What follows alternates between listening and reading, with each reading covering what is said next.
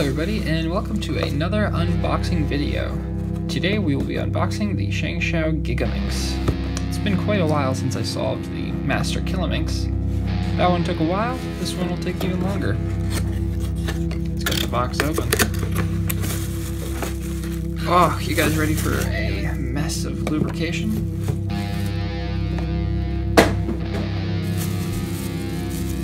So, we've got this cube. It's plastic. Oh hey, that's not that bad so far.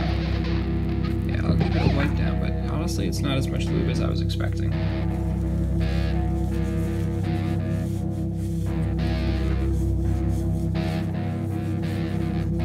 Cool. So let's give it my first gigaminx size comparison. It's about twice as big. Or squared as big? I don't really know. Yeah, that's pretty cool. So it's not that big. I was expecting it to be a bit bigger actually. But let's go ahead and do first turns. Yeah, it works. I'm glad that you can just do it with your one finger without hurting yourself. Oh, you can do the second layer with your one finger too without hurting yourself.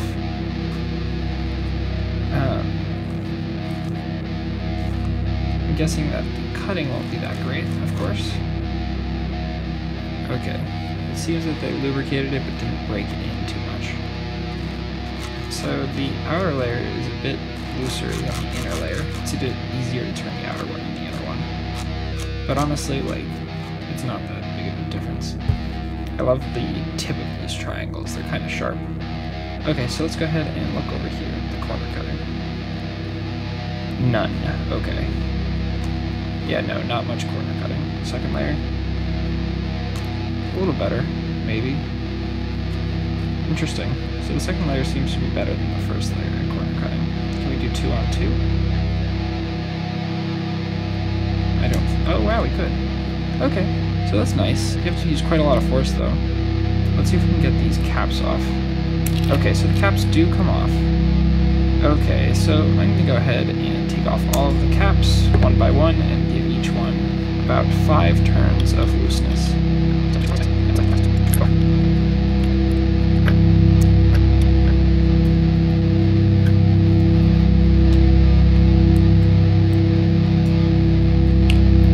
Finally figured out what these are for.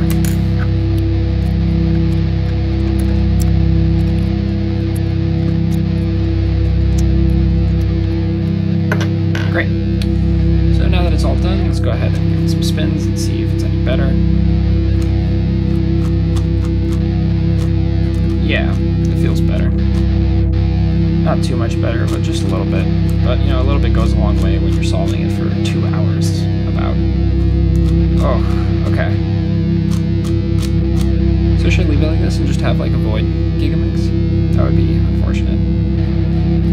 Let's go ahead and put these back on.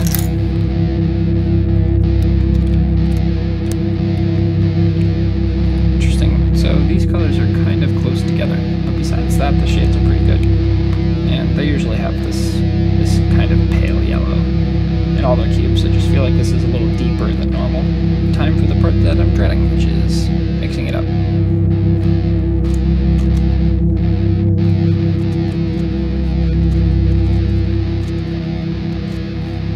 So I've realized that a good way to mix these up is to make sure that some pieces that you're moving get all the way to the other side of the cube.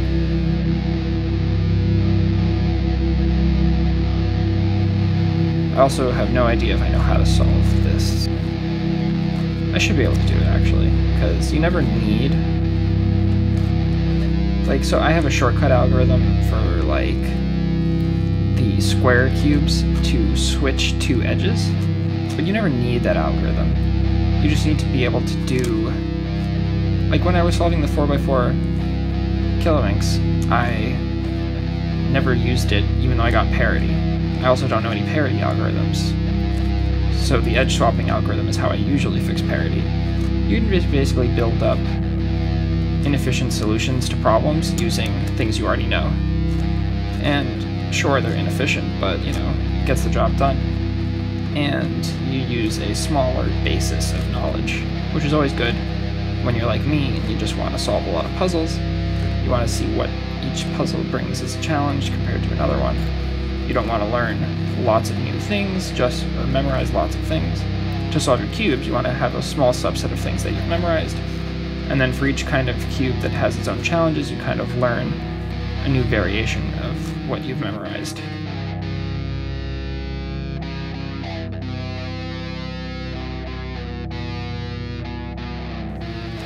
Yeah, so now the cube's looking pretty mixed up. So at this point, I guess that we can start solving it. So since it's going to take so long to solve, I'm actually not going to sit at this desk and solve it. I'm going to go to a coffee shop and solve it there. So the footage will probably be taken on my laptop, so it's going to be lower quality. But you know, when you're watching someone solve a gigaminx, you don't really care about the quality of the video because it's such a long video that you kind of just are like get tired of watching it after like 5 minutes. But I'm gonna put it up there for anyone who wants to watch me suffer for that long, so anyways, I'll see you guys in a bit.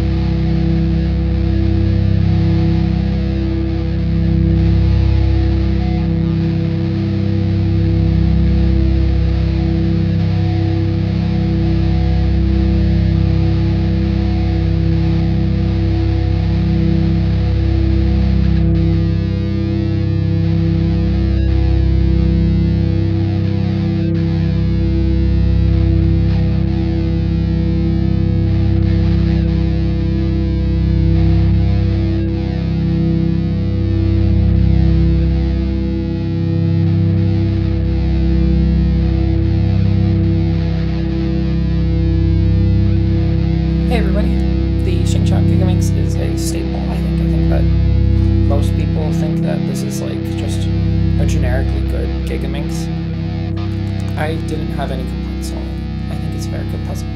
Have a good week.